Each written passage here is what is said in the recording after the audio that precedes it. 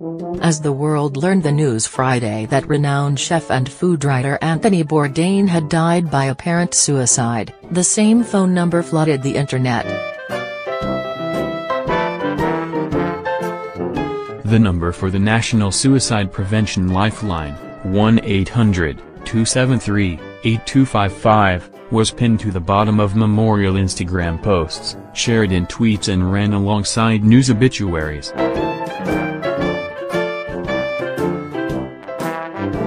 Whenever a notable person commits suicide, calls to the hotline spike, said director John Draper.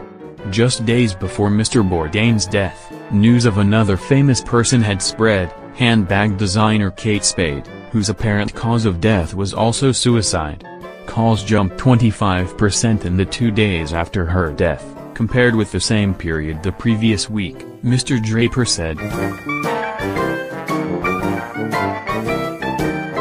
People often feel connected to celebrities, whether it be through something like a television program or a product they purchased. When a celebrity dies, Mr. Draper said, there can be a collective sense of loss that many people feel.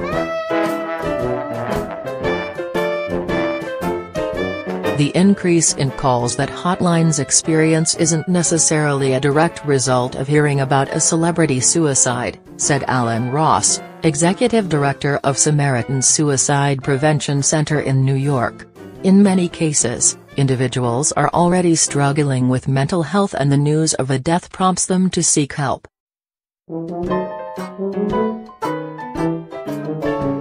The random number of things that can stimulate people who are already likely to get worse is so varied, he said.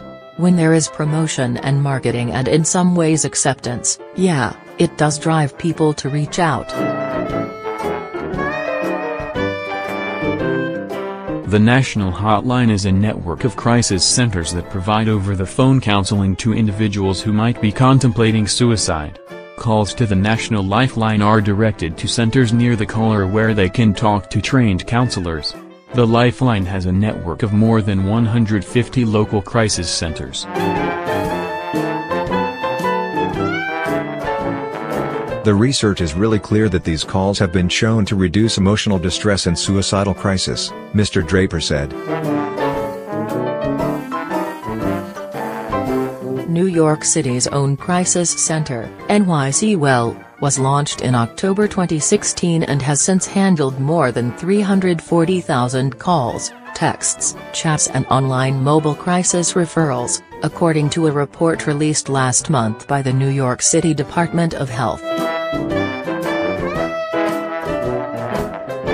Of the monthly contacts to NYC Well, 12% are for crisis situations, 41% for information and referral to behavioral health services, and 46% for immediate support from a counselor or peer support specialist, according to the report.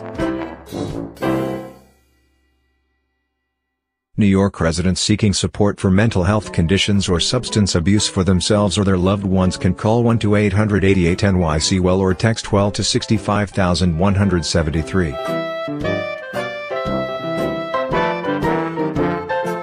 First Lady of New York City Chirlane McCray, who heads the city's mental health and substance misuse efforts, has been vocal on social media and television this week following the two celebrity deaths.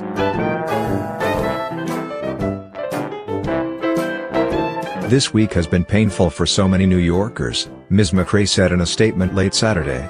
Too many of our people suffer in silence. It's never a wrong time to have a conversation about mental health and to make sure that our loved ones and friends are safe in getting the help they may need. The resources available to those experiencing suicidal thoughts are numerous, from lifelines and online chat rooms to locating nearby health services and making a safety plan. The most important thing, Mr. Ross said, is that people find a way to get help that they are comfortable with.